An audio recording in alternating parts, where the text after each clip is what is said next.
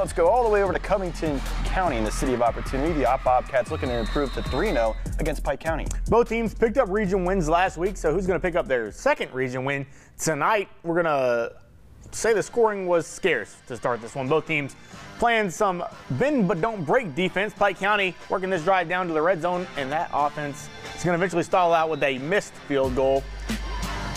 That looks pretty good to me. Maybe it was wide right, I'll say, but here we're going to go a long field to drive. Quarterback Justice Baldwin to Cal Crittenden, finding a groove. And that's going to put them in enemy territory. Great move right there. But a failed fourth down conversion is going to keep the game scoreless going into halftime. The Bobcats, though, they're going to pick it up in the second half, picking up another victory 16-0 over Pike County.